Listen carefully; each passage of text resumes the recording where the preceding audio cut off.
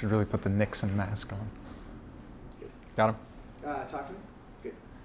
When I hear an actor say that a role is going to be easy, you know, you hear it a lot. People say, "Ah, this role is made for me. This is mine. This is so easy." I always get a little worried for them because I don't think any role should be easy. You always have to create a character. You're never playing yourself. You're never playing yourself. I hope not. I really hope not. I'm not that interesting.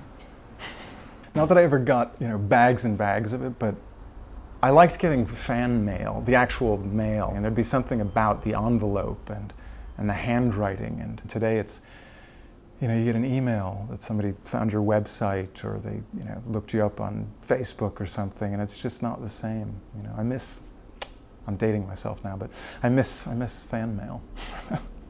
That's got to sound weird. I have responded in writing to letters. I stopped. I'm going to wait for the subway. Okay. Yeah. I don't like birds.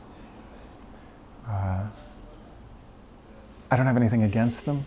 I just don't like birds. Sorry to all the bird lovers. But I think film is, in a sense, the total art, in that you have the visual, you have the written, and you have sound.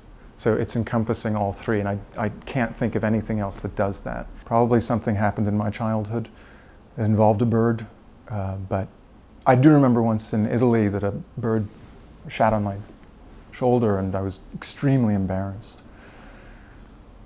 Yeah. Speaking two languages has been probably the greatest gift that I ever got.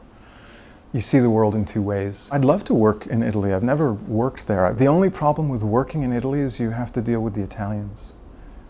And the rumors are true. They really can't get anything done.